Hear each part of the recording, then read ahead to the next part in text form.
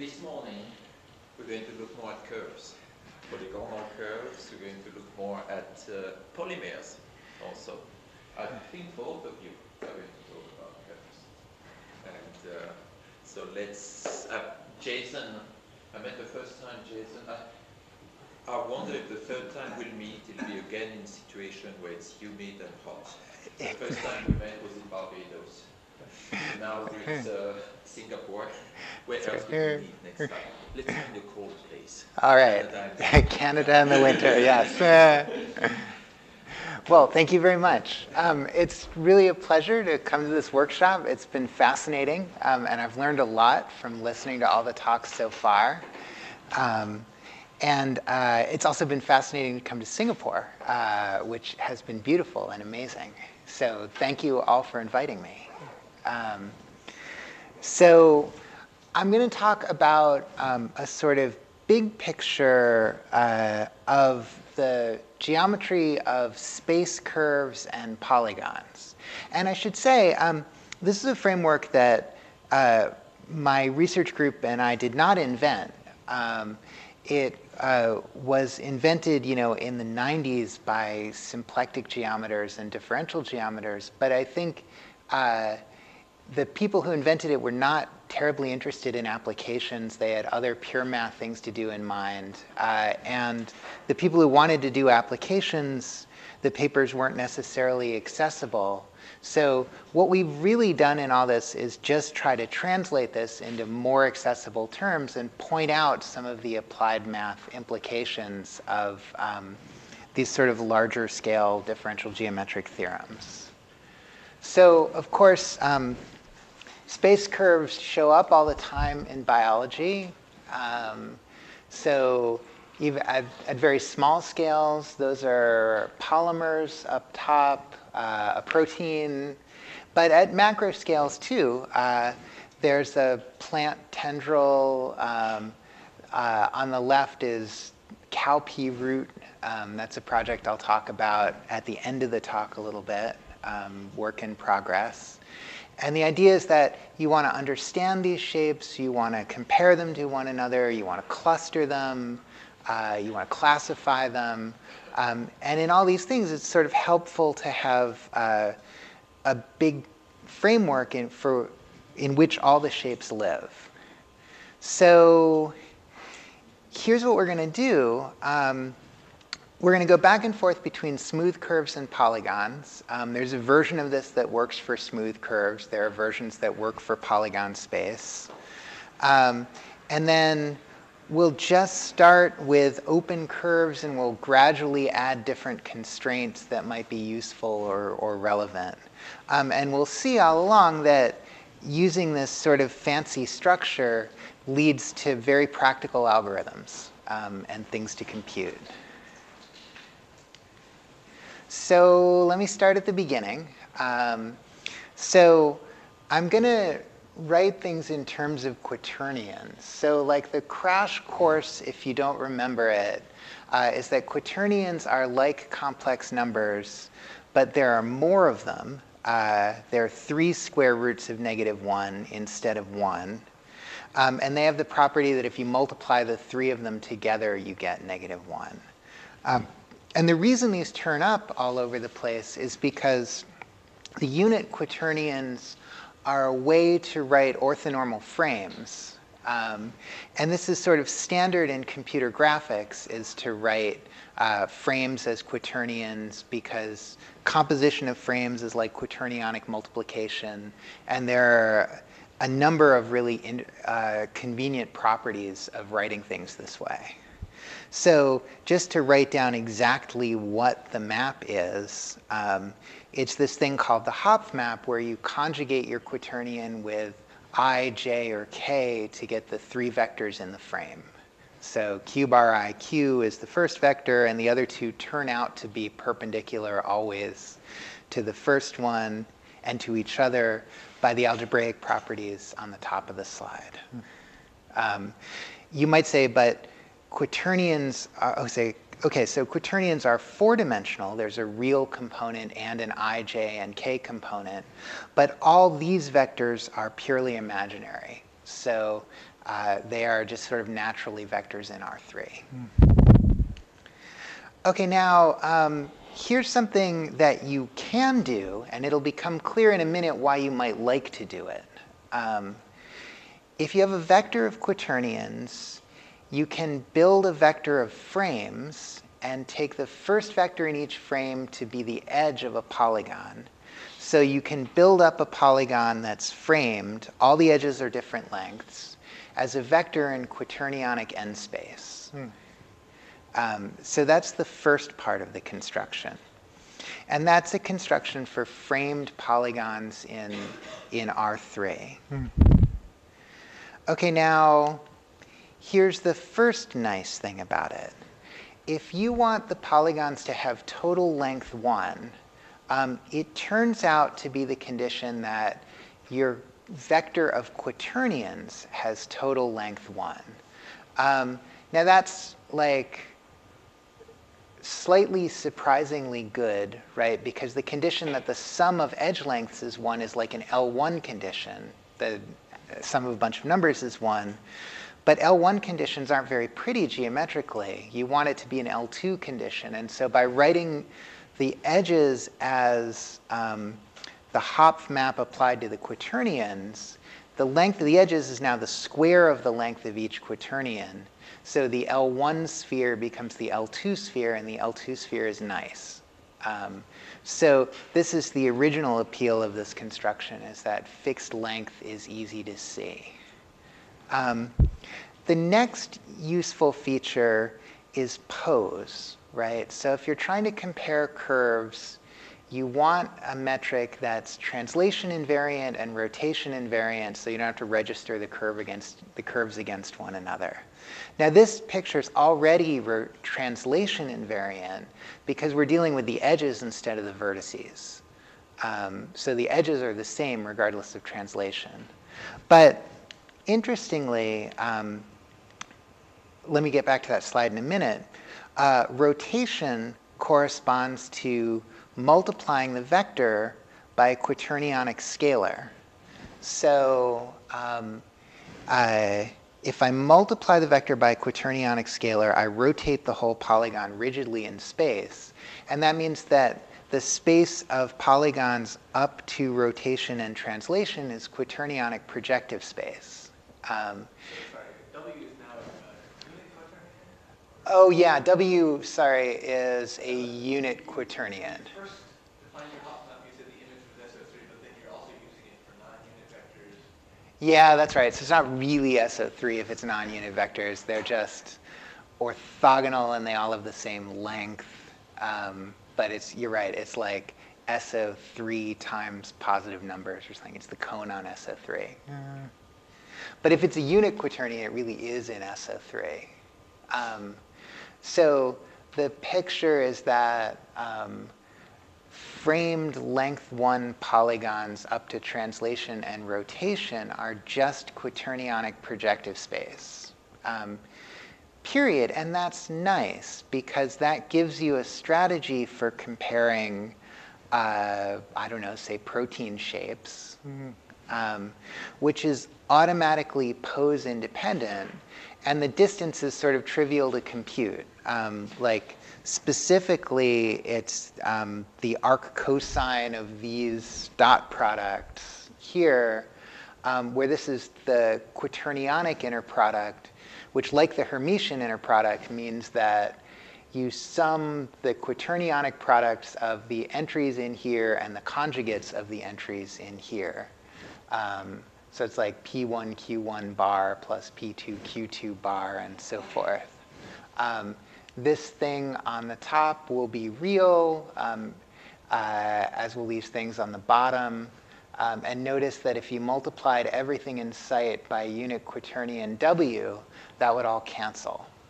So it's clear from the description that this metric is pose independent already. Now, here's an interesting experiment. right? So this is just sort of a proof of concept experiment where my student, Tom Needham, now at Ohio State, took 10 different proteins from the PDB as open curves and just computed the pairwise distances between them according to this metric and got a list of geodesic distances and made the dendrogram. So he discovered that these two guys, 1A5G and 1A61, were close. You know, other things were further apart. There's 1A5G and 1A85. And you can see, if you look these up in the PDB, that there's a reason that 1A5G and 1A61 are close. Right? They're both thrombin. Well, they're thrombin complexed with, I think, two different things. So you're picking up meaningful similarities between the protein shapes, just at this level of computation. Okay, now. Do the proteins have to have the same size to do this?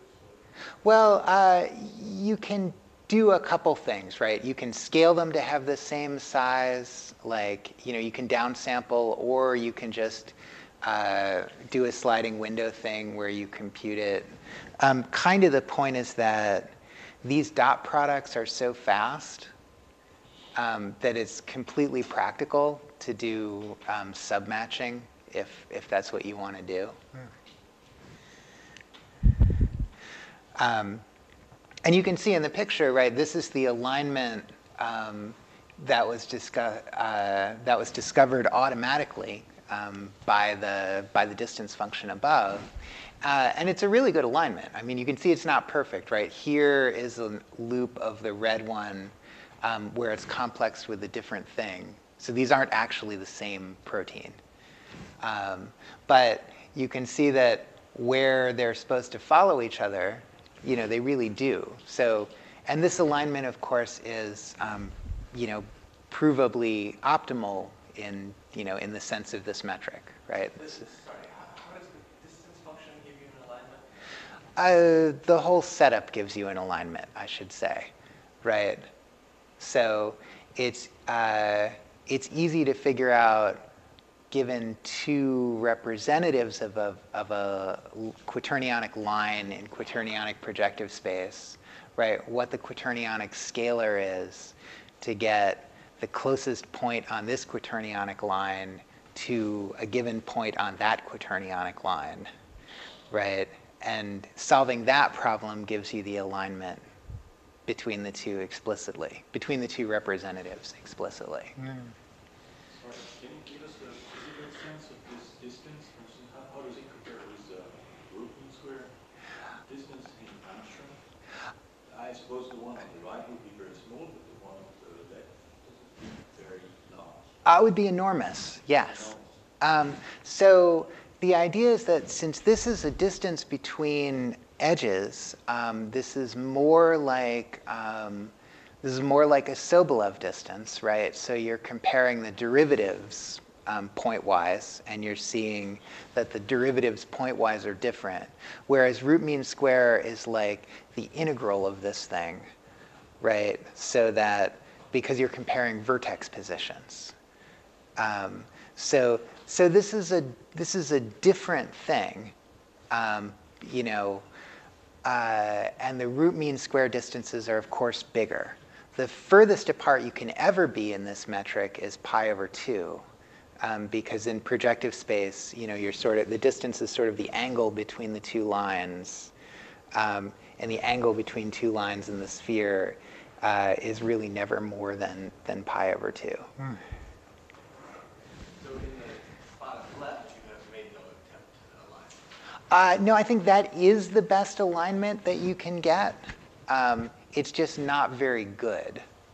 Now, right, because they're far apart. They are also pushed aside from one another a little bit by translation so you can see them. How do we account for translations?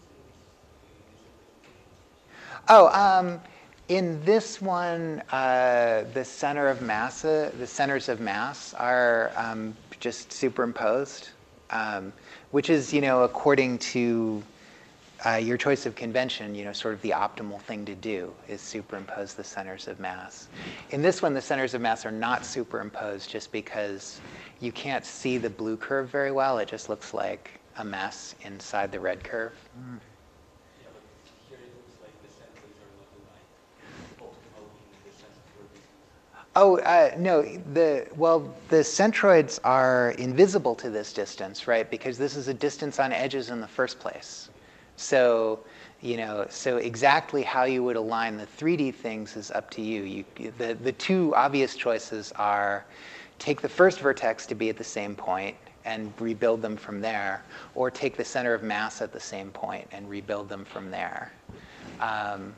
And I should say that since my student made these pictures, I am not entirely sure which one he did, because sometimes he did one and the other, and I think maybe here he aligned the first vertex.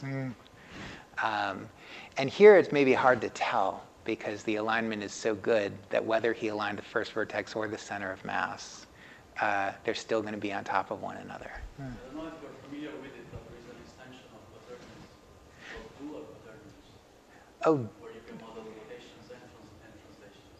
oh, you get the full Euclidean group. Dimensional vector models a six-dimensional manifold of roto translations. Oh, okay, this is like, so I've seen this in like geometric algebra. They're like rotors and wrenches and, okay. Yeah, that might be interesting. Yeah. That might be interesting for us. We've also thought of doing like an octonionic version of this for polygons in a higher dimensional space. But it's weirder, the algebra is worse. So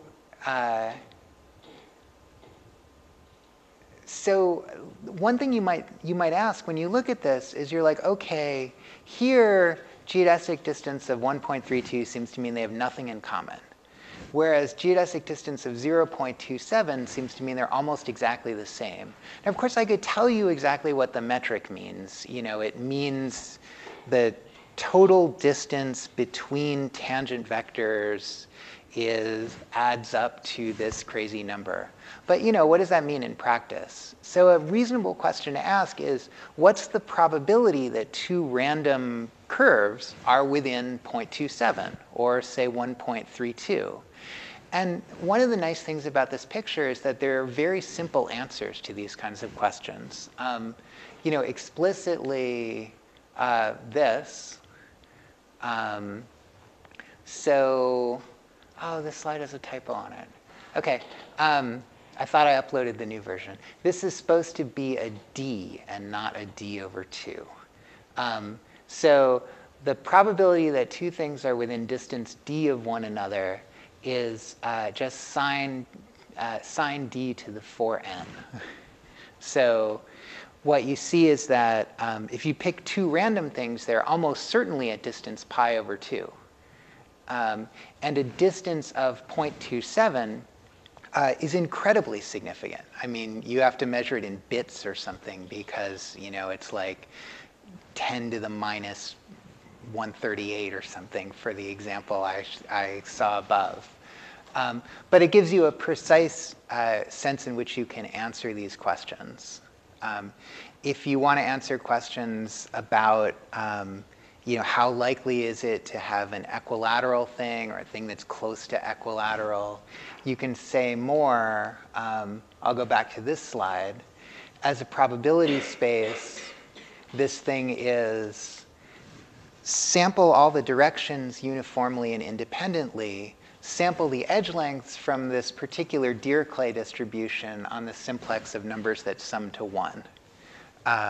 So again, this is natural enough and easy to work with. So if you want to know how likely it is that your direction vectors are all within a certain angle of your target guy and your edge lengths are all within a certain box amount of your target edge lengths, you can answer those questions easily using the probability distribution function explicitly. Now, I should say that this probability might not be the biologically relevant one, right? After all, you wouldn't expect proteins to be sampled uniformly from the distribution on n-edge polygons. You'd expect them to be sampled according to some weighted distribution where things with self-intersections were extremely improbable, or things which had a bad score according to the potential function given by the chemistry were improbable. But the idea is that you could superimpose those things on this picture in a rigorous way.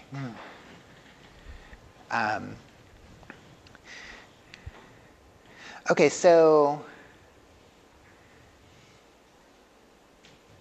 let's try to keep going. Okay, so suppose you want the polygons to be closed. I like this because I originally got into this stuff doing knots with John and Rob and this whole group. So I was really interested in closed curves and random closed curves. And it turns out that closure has a very natural interpretation in this framework. So I have to express it using one more construction. So just like a real number is a pair, just like a complex number is a pair of real numbers, you can write a quaternion as a pair of complex numbers.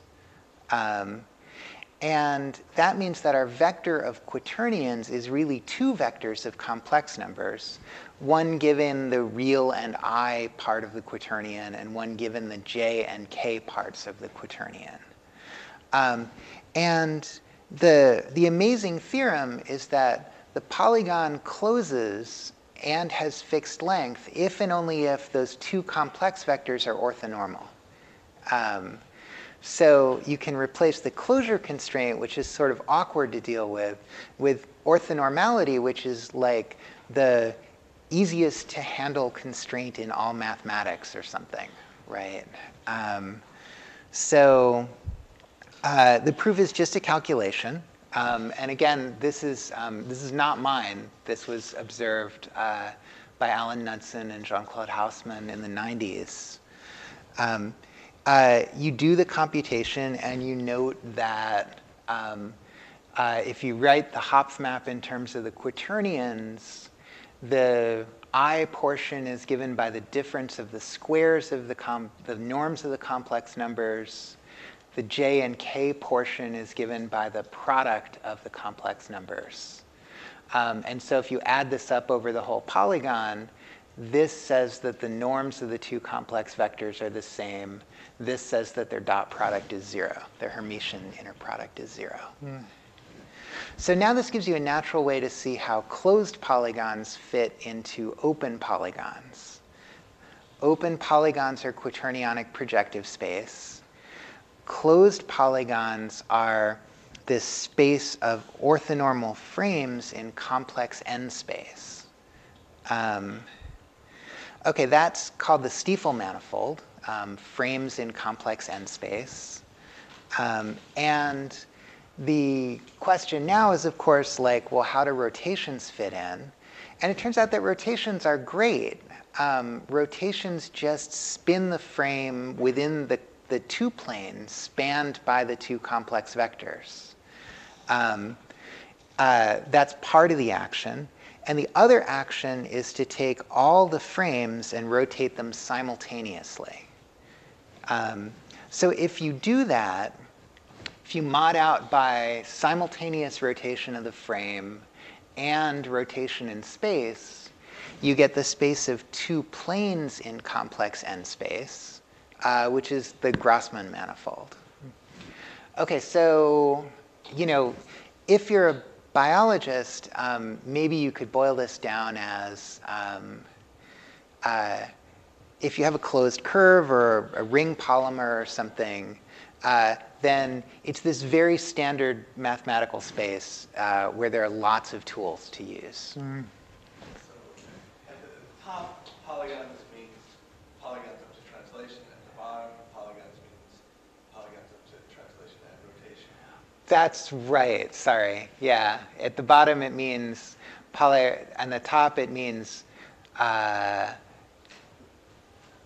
closed, really framed polygons up to translation is the Stiefel manifold. On the bottom, it means closed, relatively framed space polygons up to translation and rotation. Which, if you're like, I don't know, if you're a differential geometer, this was very satisfying to me because I've always, I've always been troubled by the fact that there are two ways to frame a space curve. There's the Frenet frame, which we saw yesterday, and there's the Bishop frame, which just tracks along the curve. But the Bishop frame is a relative frame. It's not an absolute frame. And it turns out that because of this structure, the Bishop frame is the natural frame for space curves as planes in the Grassmannian. The Frenet frame is different. The Frenet frame is unnatural in this perspective because it requires you to fix a base point.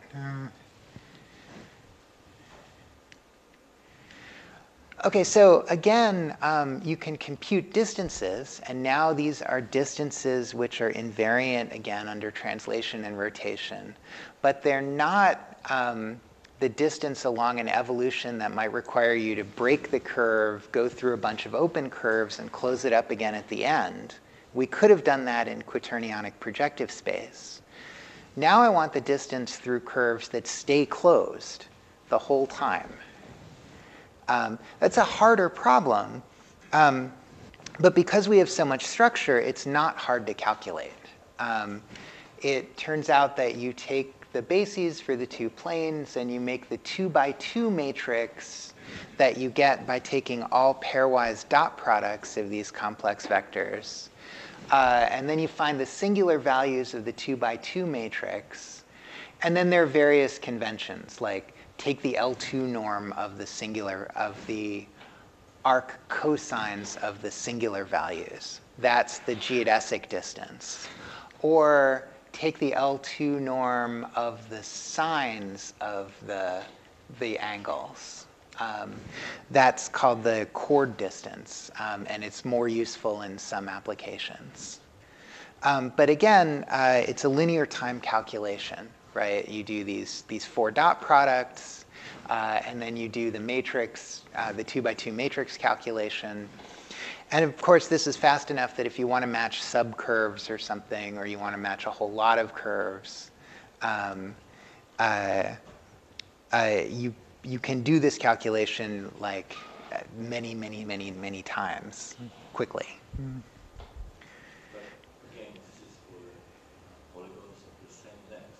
This is for polygons of the same length. So now if you want to compare closed polygons of different length, you have a couple of options. There are a number of interesting papers about finding distances between planes in different Grassmannians, right? And it amounts to, one thing you can do is embed one Grassmannian in the other Grassmannian, right? That gives you a distance function that works. The other thing you can do is go to smooth curves, right, and say, well, I'll spline both curves, and then you have sort of an invariant distance between the splines, right? If you're really worried about the actual geometric length in space, you should just rescale them to length 2. But I presume you're worried about the number of vertices. Yeah, so there are a number of ways to handle the number of vertices problem. For proteins, I don't really want to scale them. I want to have insertions and deletions. Yeah, that's probably doable. It's worth thinking about, right? Because where you put the insertions and deletions is a question of how you embed the little Grassmannian into the big Grassmannian, like which coordinates you're going to ignore. So you could compute it over all possible insertions and deletions, but that would require a bit of computer science to organize the calculations efficiently. Yeah. But yeah, that's a good point, is that would be a cool thing to do. So all this discussion of framing makes me want to ask, back when you were comparing proteins from the database, Well, proteins actually have a chemical framing that you would get from how the side chains come out. Or you could take sort of a discrete Frenet frame. And it's not clear to me, I don't have the biological intuition to know which one I should do. I think in Tom's example, he took like a discrete Frenet frame. But you could try for a more natural chemical framing, right? So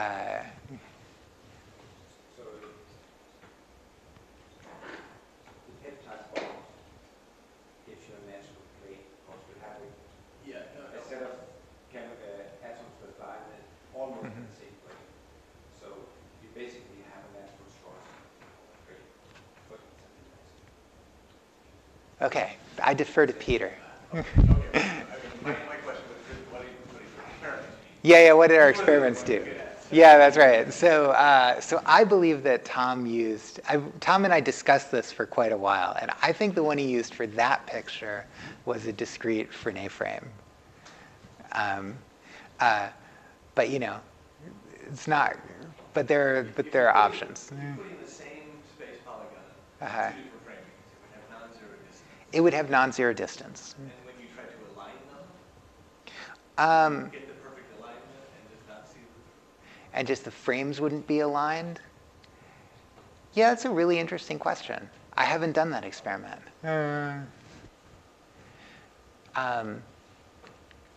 Okay, so I should say that this has shown up in shape comparison before. So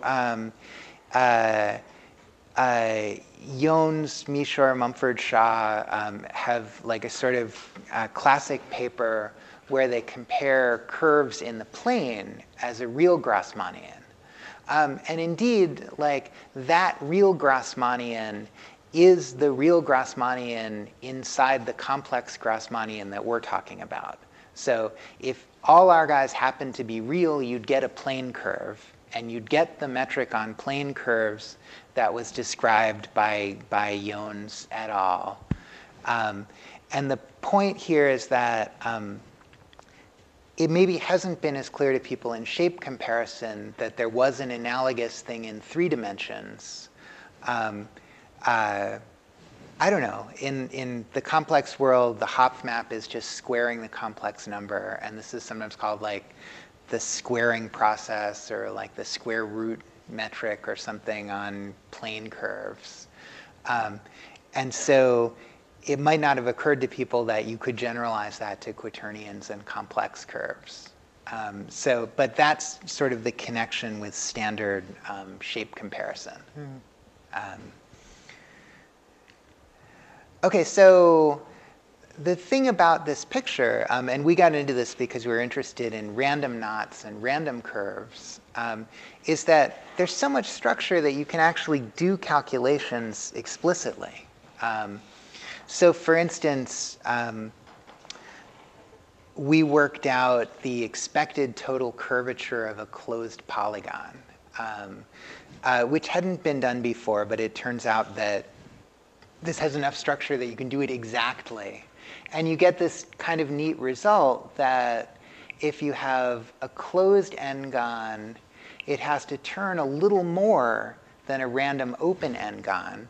A random open n-gon should have n turns, which could either be acute or obtuse with equal probabilities. So the expectation is pi over 2 times the number of turns.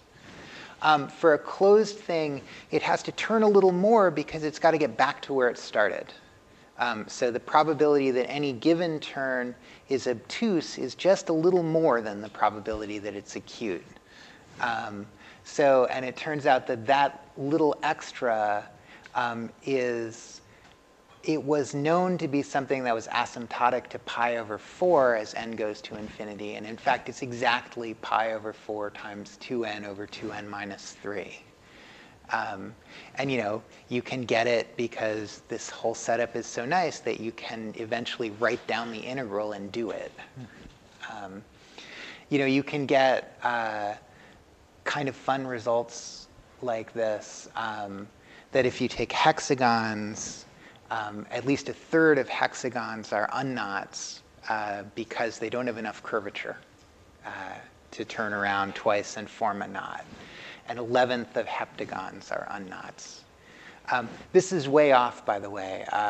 The fraction of knots inside hexagons is something like a 10,000th. So 99.999% of hexagons are unknots. But it's hard to actually prove a theorem about it. OK, so let's go further. If you want to describe proteins or polymers or something where you know where the vertices are, then you know where the vertices are, and you know what the edge lengths ought to be, and you should stick with that. But if you have something like a plant tendril, it's like a continuous model, or a polymer where you know that all the monomers are the same, then you really want to restrict your attention to equilateral polygons instead of polygons of arbitrary edge length. Now you want to be able to do things like compute probabilities and distances among only equilateral closed polygons instead of all closed polygons. So you can go further. You can reduce by fixing the edge lengths. So here's how you do it technically. It's a symplectic reduction, and you take all the frames on each edge, and you observe that spinning the frame around the edge has the conserved quantity edge length. So these two things are paired. So that means you ought to be able to symplectically reduce, fixing the value of edge length, the conserved quantity, and modding out by the S1 action, rotating the frame. Now, there are n-1 of these rotations because it's relatively framed. But remember, I already fixed the total length. So if I fix n-1 edge lengths, I fixed the last one too. So you can describe equilateral polygons technically as this symplectic reduction of the Grassmannian by a circle, by a torus, by the circle to the n-1st power. OK, now this may not mean anything if you're in mathematical biology. But let me show you the consequence, which is much more useful. So we were really interested in random equilateral polygons. And the point of being a symplectic space is that it gives you a number of powerful theorems to work with, which turn out to address volume and measure extremely well. So here's one of them. There's this, Noether's theorem says that if you have a symmetry, you have a conserved quantity. This is just some general principle from mechanics. A later version of this is something like if you have a symplectic space, which is like a more generalized version of the classical mechanics spaces that Noether was originally thinking about, then if you have d-commuting symmetries, then you have d-conserved quantities. So the number of symmetries equals the number of conserved quantities. And furthermore, that the probability distribution of the conserved quantities is piecewise polynomial, and it has degree m minus d. That is to say, half the dimension of the total space minus the number of conserved quantities, so that the probability distribution gets simpler the more conserved quantities you have. Now, there's an example of this that everybody knows, but you might not know that you know. So, right, here's this example that if you teach multivariable calculus,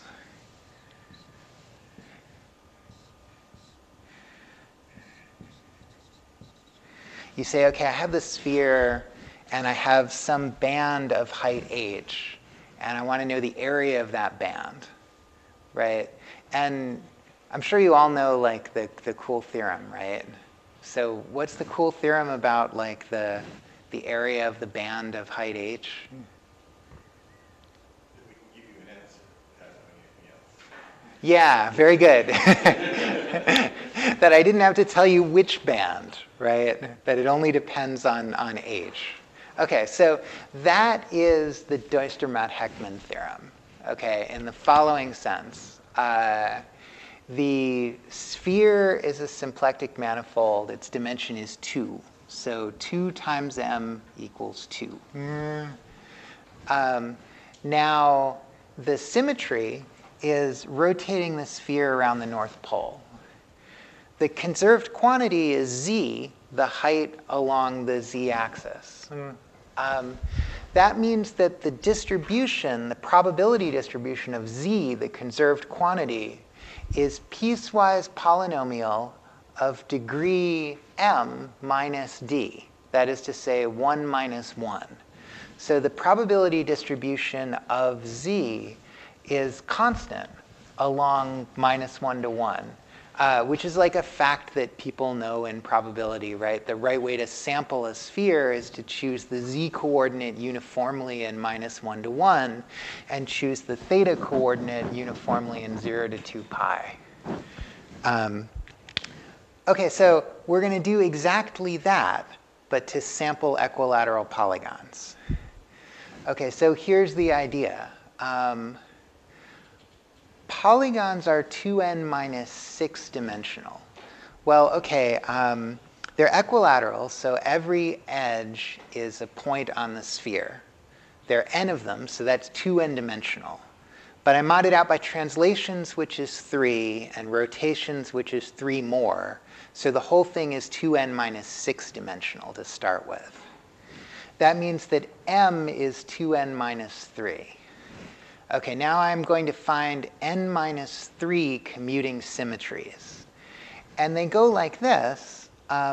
If I draw chords between one point on the polygon and the other vertices, it turns out there are n minus 3 such non-crossing chords. I did the example, so you didn't have to sketch it. But I always had to do the pentagon and do it and be, okay, n minus 3, and not n minus 2 or n minus 1 or something. Okay, now, the Dijkstermaat-Heckman theorem means that if I think of the joint distribution of all these distances from points in the random polygon to the first vertex, that joint distribution is uniform. After all, m was n minus 3, and there were d equals n minus 3, so the resulting Dijkstermaat-Heckman distribution is dimension 0, or sorry, is piecewise polynomial of degree 0, which means it's constant. So once you realize this, you realize that the probability theory of polygon space is going to be way easier than you thought it would be. In particular, these distances are going to be uniformly sampled on their domain. Now, of course, wait, you have to think about what their domain is, because it's not totally trivial. So if you think about these two distances, well, remember that all the outer edges of the pentagon are length 1. So that d1 here can't be larger than 2. And of course, it can't be smaller than 0.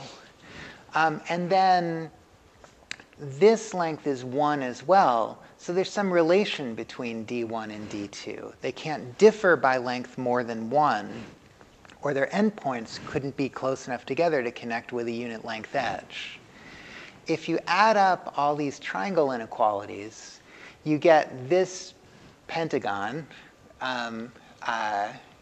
which is sort of the pentagon of pentagons, right? Every pentagon is described by a point in this pentagon and 2 angles. So I'll draw the angles, right? to rebuild the pentagon, you pick two distances that obey the triangle inequalities, build all the triangles, and realize that you can rotate these triangles arbitrarily with respect to one another. So you get some construction that recovers like a unique space 5-gon from two angles and two distances. Okay, now, and remember, okay, these are called action angle coordinates. So remember that the volume form is just Euclidean in the distances and Euclidean in the angles. So if you want to do probability calculations, I guess I claim that it might be nice to try them in these coordinates because you know what the metric looks like. Okay, so here's another one, right? Hexagon space is this three-dimensional thing, which is defined by various triangle inequalities. The first and the last one have length no more than 2. The middle ones differ in length by no more than 1. And if you write this all out, oh, and there's a funny one, right? This one is weirder. It says that two adjacent points can't be too close to the first vertex. If they're both within one of the first vertex, they can't get far enough apart to put an edge between them. This one will be the troublesome one. Okay, but using this structure, my co-authors and I were able to come up with maybe the best direct sampling algorithm for equilateral closed polygons.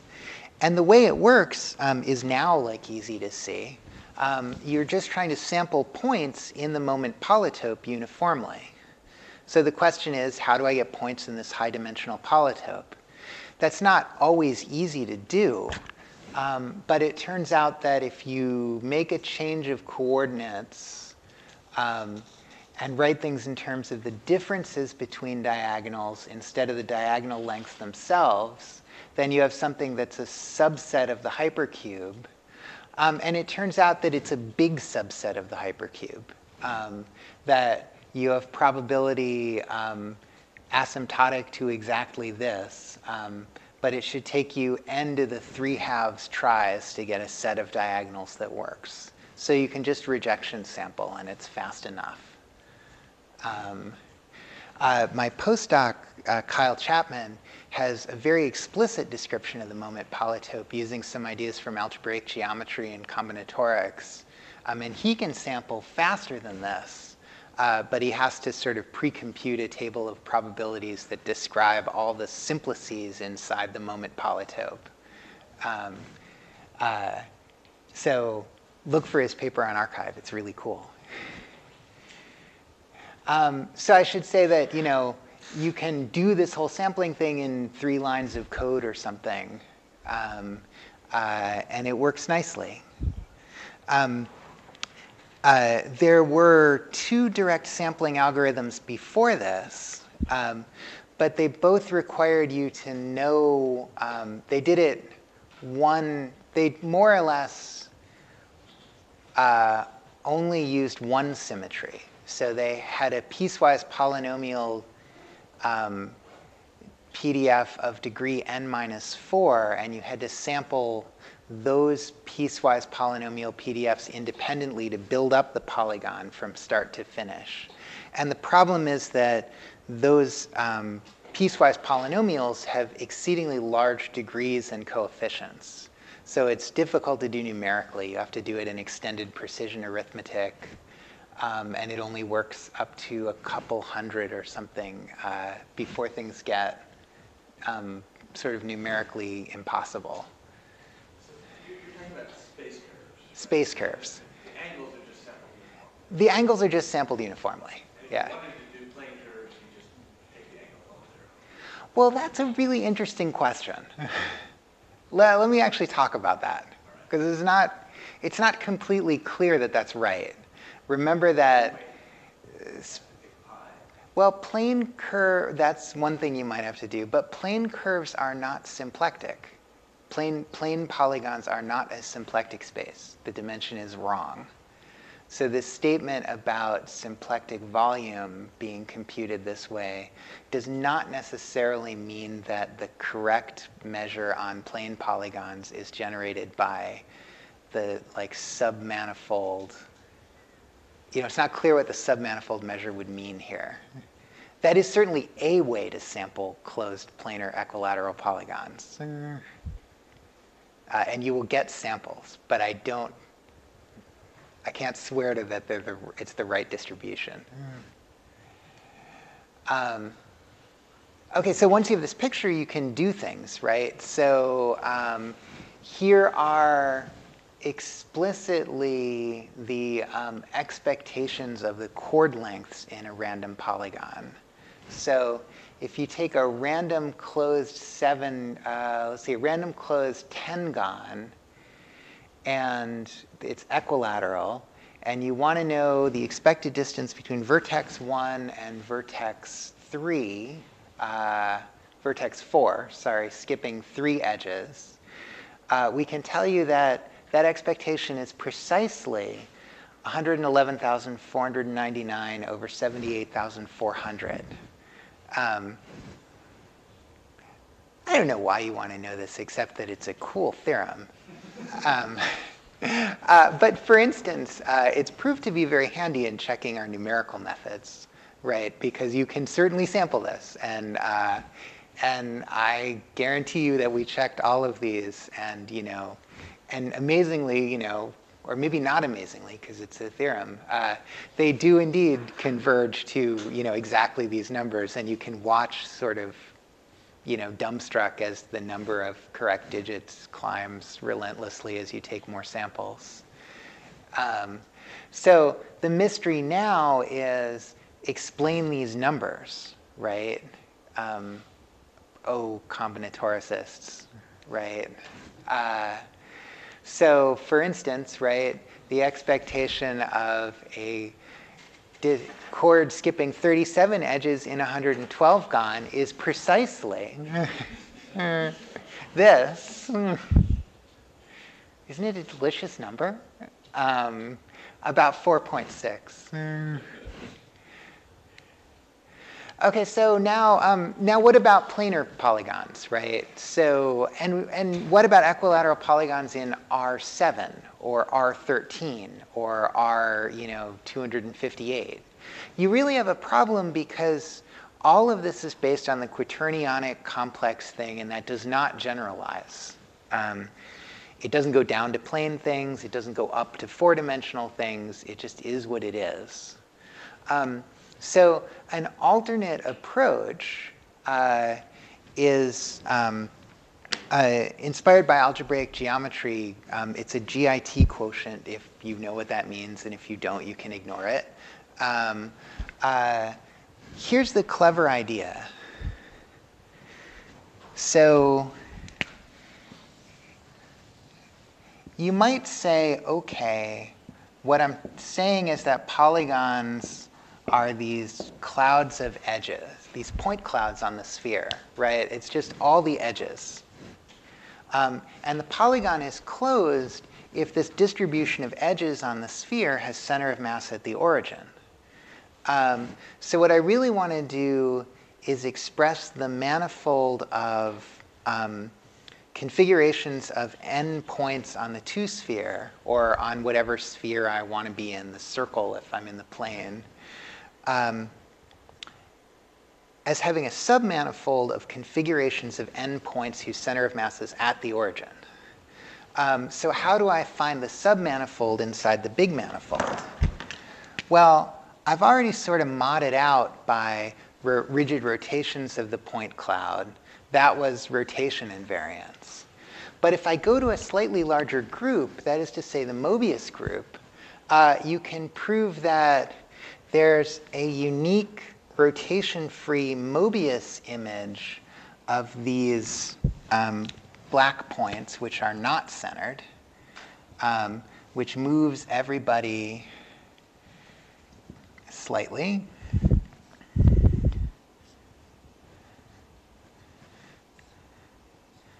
till I get a unique point cloud where they are centered. Taking a Mobius transformation will change the Euclidean center of mass.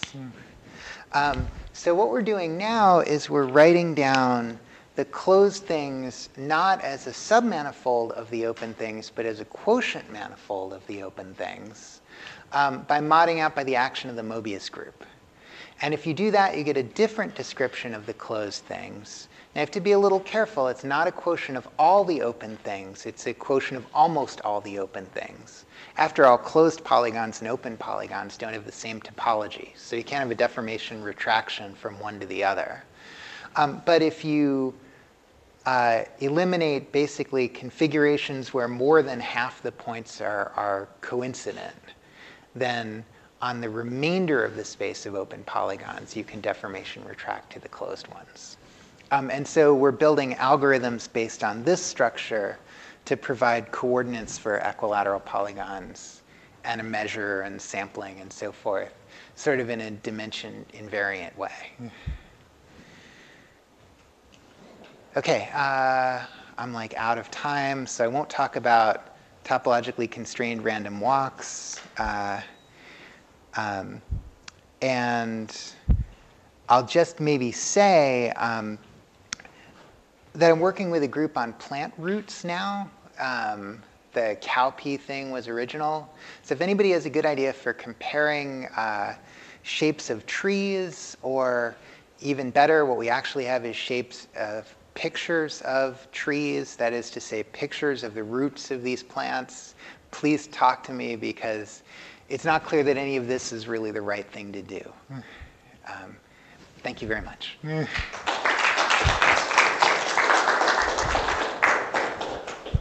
have time for a quick question.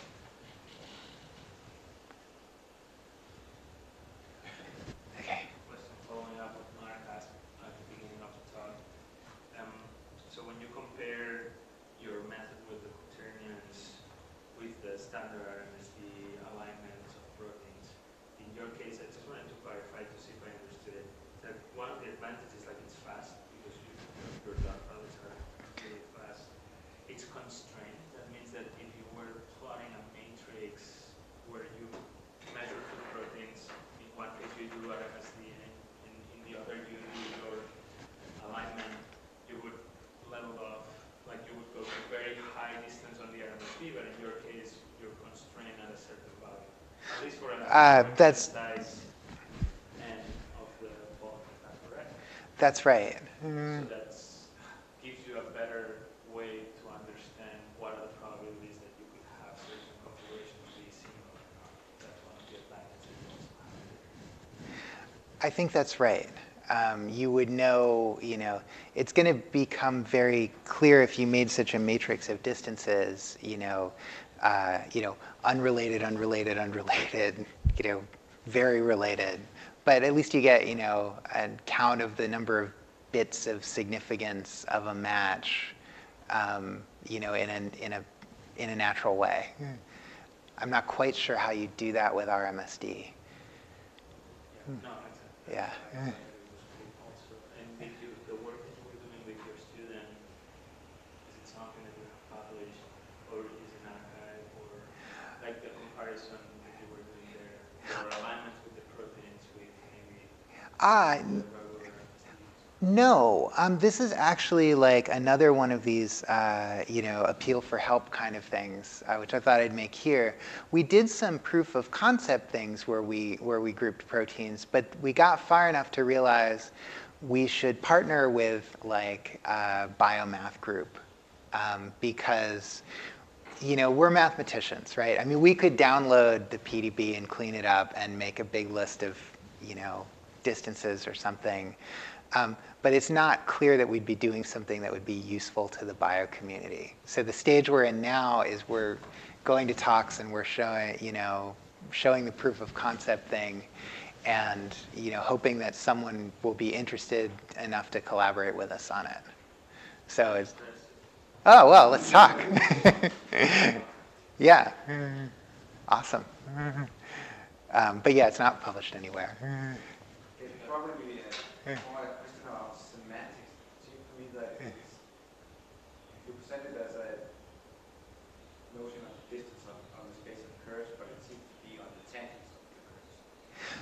it's a Sobolev metric on the space of curves, right? So it's Want to enforce that, especially with 7. It has been tested on. There are methods for comparing projects that work on the tangents of the curves. oh, okay. So I think we want to enhance the. Oh, okay, that would be cool. Back in the room to actually, I can't remember who Yeah. is out there. Yeah, okay, that's fair. Yeah, certainly. It's a Sobolev metric, so it's a metric on tangent spaces, if you like. Yeah. Quick. So you have a frame on the curves. Yes. So can you get any connection to self-linking number? Oh, yes. Okay, so I can't, you got to let me tell you one theorem of my student. Okay, so you know how there was a symmetry here, and there was a conserved quantity, which was height? Well, closed space curves are a symplectic structure. That's Thom's theorem. Have a symplectic structure. That's Thom's theorem. Now, closed space curves have a symmetry, which is move the base point, right, around the curve. That's an S1 symmetry. It's Hamiltonian. And the conserved quantity is total twist. So this the twist writhe link picture like actually fits in like really nicely. That's for smooth curves? That's for smooth curves. So Thom's thesis is on how this all works for smooth curves. And it's great. It's on arXiv. He's writing up the papers now. But there are beautiful consequences for elastic rod theory and for link twist and writhe and for the differential geometry of curvature and torsion and so on and so forth. But it would, even listing the theorems would take us far afield. Okay, let's thank again the speaker. All right.